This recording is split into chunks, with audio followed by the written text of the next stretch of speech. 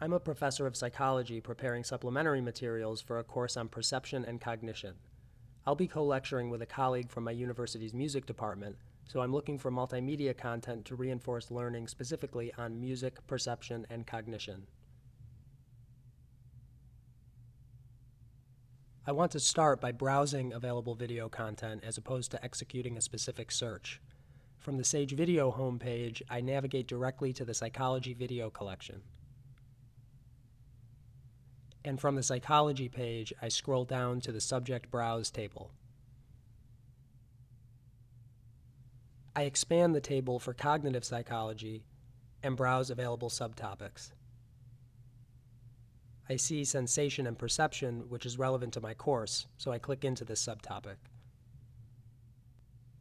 I see several types of video on the results page, including conference presentations, full-length documentaries, and long-form definitions. This video on synesthesia catches my eye. It's likely that a long-form definition of synesthesia will also touch on the topic of music, so I want to take a closer look. I click into this video. I hover over the video player and see that the full clip is nearly 17 minutes long. Before watching the video in its entirety, I want to ensure that the content is relevant to my interest in musical synesthesia. I go to the transcript window toward the right of the screen and click the search function. I search for music. And the relevant content is highlighted in the transcript. I navigate through the transcript and see that music is mentioned quite often in this clip. I also scroll through the transcript to quickly get a sense of the context. This section at 9 minutes 43 seconds catches my eye. It appears to be a first-hand dialogue with a musical synesthete. I click the highlighted portion of the transcript to navigate directly to that portion of the video. So my first question is, what are the different types of synesthesia you experience? Okay, so I experience color associations with a lot of different things, like musical instruments, chords, but mainly numbers and letters. And then also I associate those things with smells, tastes, sometimes textures, and then things tend to form like pictures in my mind.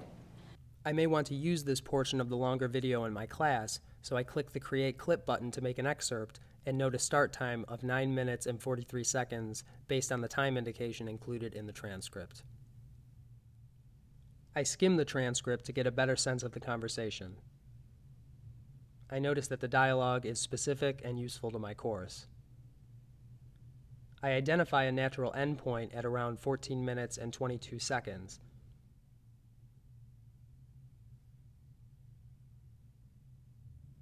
I note the end time and save the excerpt to my clips.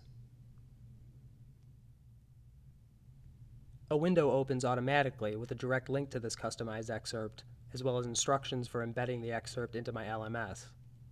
In this window, I can choose a frame size for the embed and retrieve the corresponding HTML code. All Sage videos are fully transcribed and captioned.